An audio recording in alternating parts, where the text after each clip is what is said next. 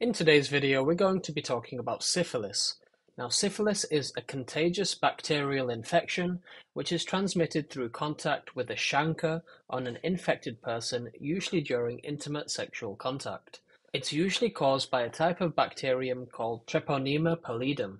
The mode of transmission for syphilis is it's usually transmitted primarily by sexual contact, or it can be transmitted via pregnancy from the mother to her fetus. Syphilis usually progresses through four stages.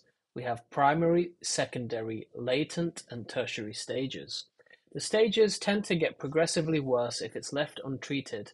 Syphilis is highly contagious and potentially fatal, and not all of those who are infected show visible signs of the disease in the beginning.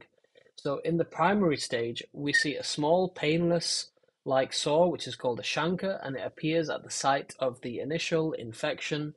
Uh, the chancre usually appears around 3 weeks after the initial infection. Uh, a rash could develop near this chancre as well. The chancre could go unnoticed.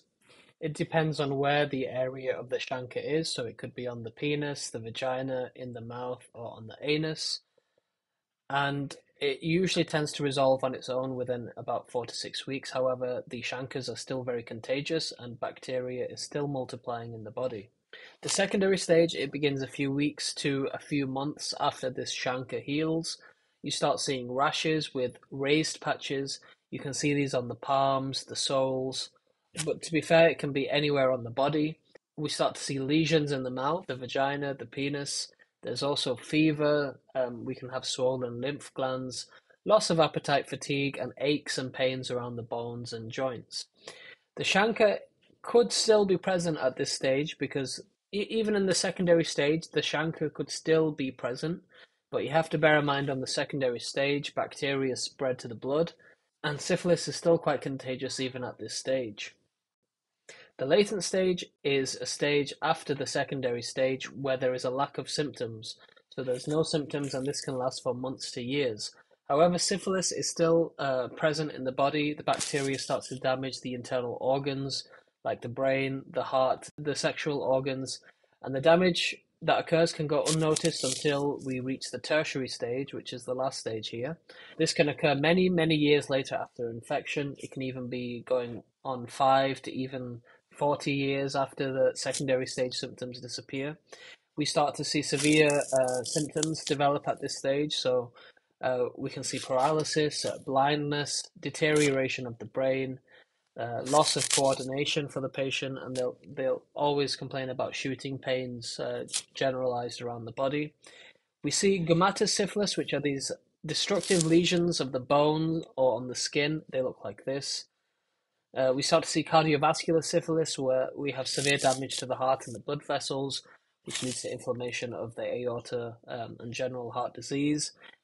Neurosyphilis also develops, which is where we have nervous system disorders of the brain, eye, the spinal cord, and just general paralysis, blindness, dementia, and in some cases, severe personality changes as well. Congenital syphilis, this is where the syphilis is transmitted from the mother to the fetus. In the secondary stage of the infection, that's the stage where it could be transferred to the baby. So it's important for the mother to be treated for syphilis during pregnancy because if not, it could lead to deformations or even death of the baby. Now, if the baby is born, it should be tested for syphilis immediately. And now, in terms of treatment, in the early stages, usually it's a penicillin-based antibiotic which is given.